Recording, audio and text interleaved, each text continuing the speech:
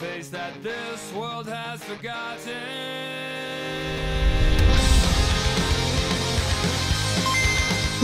What is up, guys, and welcome to a very long-awaited top 5 video where we're gonna talk about the top 5 underrated Pokemon in the League format. And of course, before I even go into this, there are a lot more than 5 Pokemon that are underrated in League format. These are my personal 5 that I do believe are not drafted as often, that do similarly well and has a very defining role in a League concept. They're definitely much better than the tier are making them out to be, which is why I really want to have these guys focused. But as stated, there are a lot more than just 5, and this list could go on forever about Pokemon that are clearly underrated in this kind of concept. Now, if you guys are new to this channel, I clearly do a lot of League concept or League battles, so this is more close to heart for me because this is definitely going out of the tiers a lot and more talking about focus, what define these Pokemon as a standalone concept. So with that said, without further ado, let's of course start off with this list, starting off with my number 5. At my number 5 spot, I have Magmortar. Now, Magmortar for some reason have never really been that popular when it comes to tiers. It's always actually been NU, even in Generation 4 when it was introduced. Now, here's the thing with Magmortar that makes it so well-rounded for the League format. It has a niche speed tier of 83, making it very suitable of actually attacking Pokemon that are defensively capable. And of course, with a very high attack and special attack, clearly special attack peaking a lot more than attack. It is able to maneuver itself really well, and it has a very broad move pool. The one that comes first to mind is, of course, that it has access to the likes of Thunderbolt for a special attacker with a fire type to be able to hit offensively with a super effective hit. Yeah, that's a dangerous combination. Outside of that, it does get the likes of Focus Blast, and it has a rather broad physical move pool, such as, of course, Earthquake, making it very capable of dealing with the likes of Heatran. So it's one of those Pokemons that, due to its niche speed tier, has always been held back in a tier format. For the League format, it is very usable, and the variety of it just makes it that much better. Hell, you can even use it special defensively. It works well with an Assault Vest. It works well also as a leftover set or Sugar Berry with Will-O-Wisp. The sky is the limit with this Pokemon. Its maneuverability and the things that made it so bad in being jack of all trades, basically in the tiers, is the one reason it stands out in a League concept, because it fits so many roles. It doesn't peak in any of them, it doesn't dominate any of them, but jack of all trades means that it can do a lot of things very easily, and its niche speed tier, it's its most precious perk in my honest opinion. Being like, of course, outspeeding Gyarados and Milotic, which are 2 Pokemon that clearly are famous in this League format because they are so special defensively inborn and kind of speedy. So Magmortar is definitely underrated and should be drafted more often. Coming in at my number 4 spot is Sceptile. Now, Sceptile is a bit weirder because the reason it's not drafted as often is more to what the grass types is for our team. Grass type in general are defensive typing that, of course, is able to soak the likes of Earthquake and Thunderbolt and stuff like that. It has a good resistance capabilities, and you usually want to have, of course, it more defensively born. Hell, you kind of want the, of course, grass combination with something else, like let's say poison. And of course, as stated, grass types generally more defensively involved. Sceptile do not represent that at all. It has a rather okay special defense, but defenses, yeah, it's down there, and the HP is not impressing anybody. But what does Sceptile bring? Well, the speed tier. It is one of the fastest grass types in the game, if not the fastest really. There are very few that outspeed this Pokemon.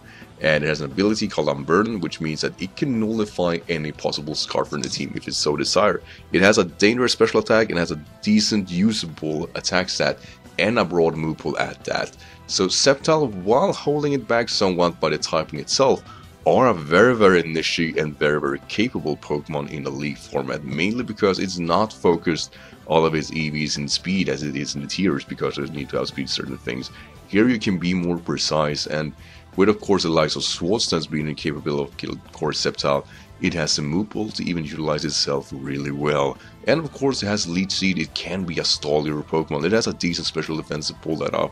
But the foremost, of course, X ability is, of course, this very high special attack and actually be able to throw out Dragon Pulses or Leaf Storm just straight on at it. And of course, with White Surf can keep going at it. Sceptile might be one of those Pokemon that can be easily walled out, but it is niche enough to utilize itself really well. It's not so easy to wall this Pokemon out as people make it out to be, and that is why it is on my number 4 spot.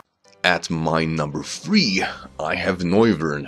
Now the thing is here, Noivern is not famous for being a bad Pokemon or anything like that, but the Dragon Flying typing is a very tough situation to be in, with both Dragonite and Salamence being of course a primary Dragon Flying. Noivern has a tough time keeping up. It isn't as offensively inborn as those two Pokemon, it isn't even defensively inborn, but it does have one thing going with it. It is rather speedy. And it actually has a decent bulk, 85 in HP, yeah, that does make it stand out a bit, even though its defense and special defense are only around 80. The thing with Noivern is that outside of roosting and of course its very high speed here, it does have two abilities that makes out for it quite a lot. It is an excellent Specs user, or a Scarfer with Frisk in mind. It can learn Switcheroo, which is very strong with it. Infiltrator, of course, nullifying any kind of screens or of course Substitute, making Noivern a lot more effective than people making it out to be. It also has U-turn, which is something that the Dragon Flying combination of its bigger brother does lack, which means it can pivot around quite a bit. While of course flying is not the funniest thing to pivot with, it still is a very strong thing to have. Together with of course its special attack of 97, it is usable. It certainly is usable, and it has of course the likes of Boom Burst, Flamethrower, Dragon Pulse, Draco Meteor. So there are a lot of special attacks that this Pokemon use well, and of course it has Super Fang. It does learn Sky Attack. It is so many things this Pokemon can do that it might actually be underrated for the very reason of the things it never ever gets to use.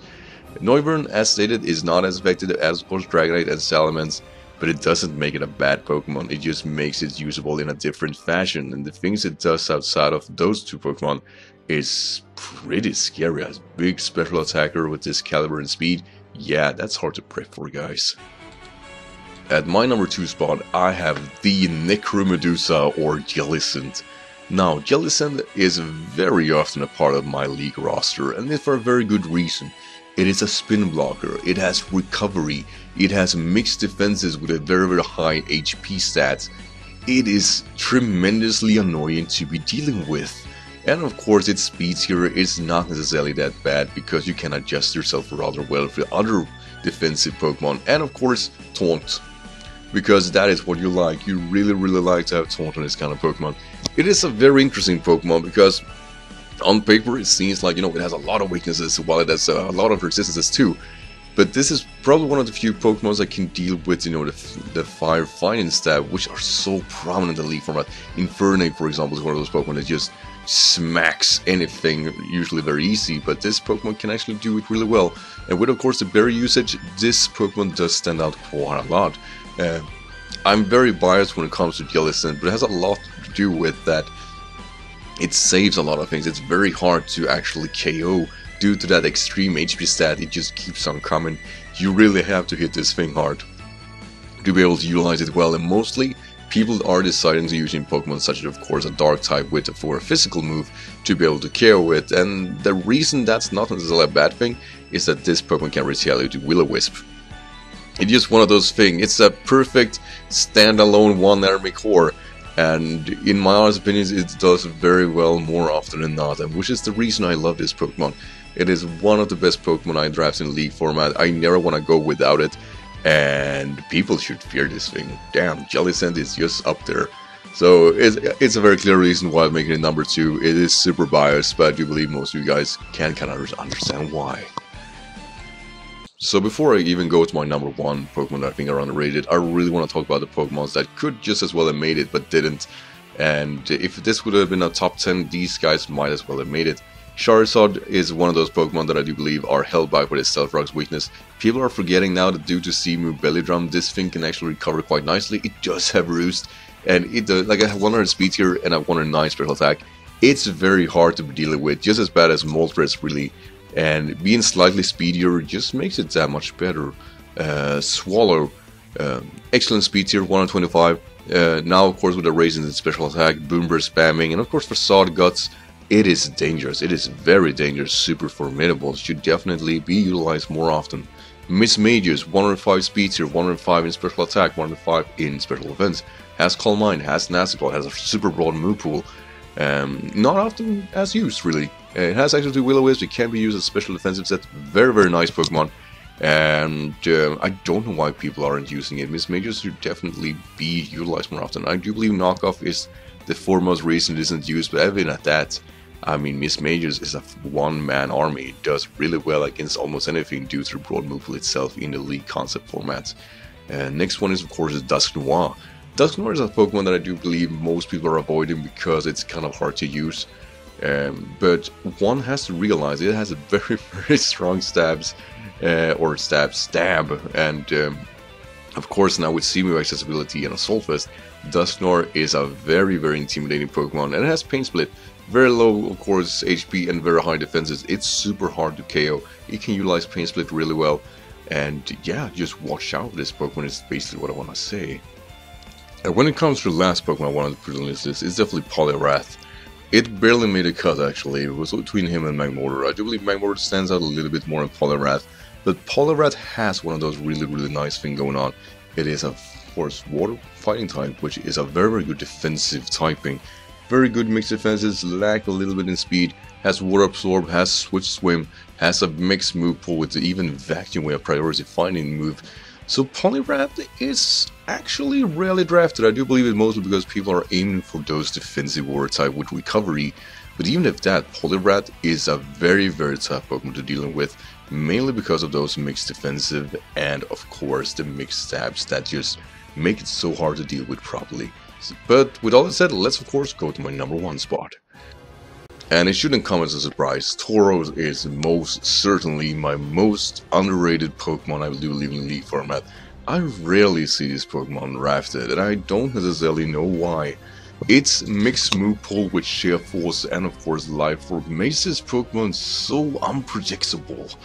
And now of course in this generation it does get Body Slam.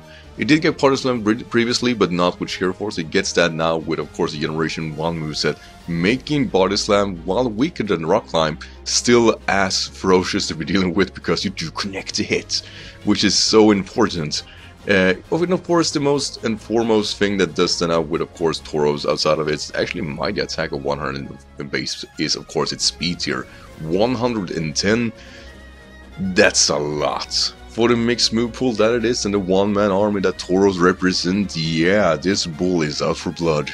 And I do believe the best thing about Tauros is, as stated, that it has a special move pool it can use. Special attack is 40 base, yeah, it looks terrible, but think about it, Sheer Force makes it of course a 30% boost in its operated damage output, and Life from that, making that more of a 60% boost. Trust me, it starts doing damage. And the thing is here, it means that the physical Pokemon that can try to wall it out is very likely to be 2-hit KO by a special attack. Now, Tauros' drawback is it just actually don't get any fighting move, or no, it gets Rock Smash, right? That's about it. But even at that, you know, you want to use the Sheer Force capability of this Pokemon anyway, and with that in mind, it has actually a broad move pool with Sheer Force. It has Send Headbutt, Iron Head, Iron Tail, Rock Climb. There are things here going on that makes this Pokemon very, very tough to be dealing with. But as stated, the issue is that it doesn't get any proper fighting move, no superpower, no close combat, nothing like that, not even a high jump kick, which would have been incredible thinking about it. But it does get Earthquake and Surf, making at least the rock types that could potentially be walling it and the steel type to be at least somewhat forced out. As stated though, for steel type you do have Fire Blast, so it is an option, but Earthquake clearly if you want to capitalize on its high attack. And it also gets mixed defensive that are definitely usable together with of course Intimidate. So it has even accessibility there to play a defensive role for any team if you so desire. So it's quite suspectful why Tauros isn't more capitalized or used in the League format, because what it represents, it's so hard to prep for a hit, so hard.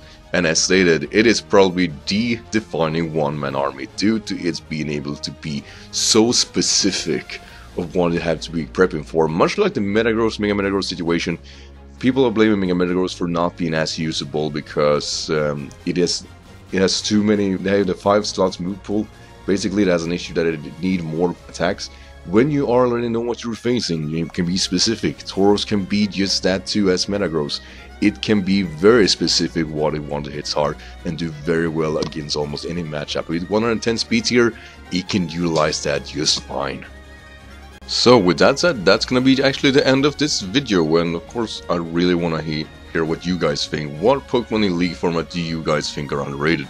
Because as I stated, there are way more than 5. There are really way more than 5 Pokemons. Hell, I even consider Tillery to some extent, but I didn't do that. But you know, it was definitely up there. So that's it, guys. Thank you for so much for watching, and I'll see you guys in the next top 5. Until then, of course, take care. Bye.